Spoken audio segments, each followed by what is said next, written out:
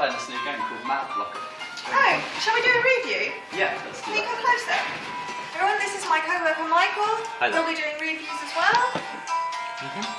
Okay, Laura. Basically, I'm not that impressed by this game. Oh, why not? And I'll show you why. Okay, firstly, the graphics.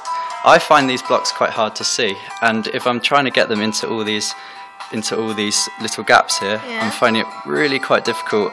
Okay, there, I've just about managed it. But I find it's a little bit fiddly, and I don't think that's great for a Tetris game. No. And also the background, while it's okay, you can't change it. And if I show you the main menu screen at some point. Ooh. Okay, I'm having problems here with the menu. Okay, so it's very glitchy because now it's stuck. It does seem to be stuck.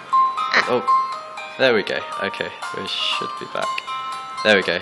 The menu screen also, it looks okay, but the lack of options really does annoy me here. And so there's only 3 difficulty levels, and that is all the game is. There's a ranking for yourself. There's no achievements. Overall, I'm not too impressed by it. I'll show you hard mode, for that's probably the only thing that's slightly fun about this, in that there's a sense of anxiety in this, and you have to really sort of go quickly. But how do you find the controls? I find them myself. I find them a bit too fiddly, and I can't change. You can change. Oh, okay, yeah, that's what I just wanted colour. to ask. How you can change it, if you can change the order.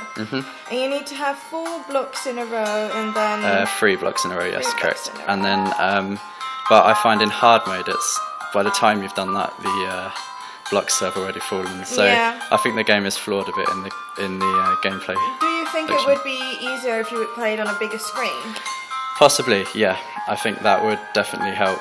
If you do have a phone with a small screen, I definitely wouldn't recommend this game. I think it's just a bit too difficult, to be honest.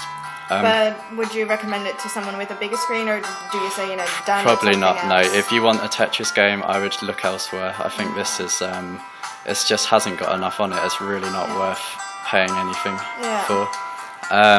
So, yeah, ranking system is really not very good. Also, if you don't look at help beforehand, I think you're really going to struggle. It took me a while to work out how to move the different blocks around, to move the blocks across, so definitely worth it. Also, I didn't know you could press this guy to slam the fluzzles down. Okay. And what do you think of the music? Music, I find a bit annoying. You can, however, change the music. There are different tracks to try out, so I find that okay. I think that's possibly the best thing about this game, really. The music, however, does get on your nerves a little bit, so I would, in my opinion, just be pressing that and muting it. But yeah, overall, I would say definitely not worth the download.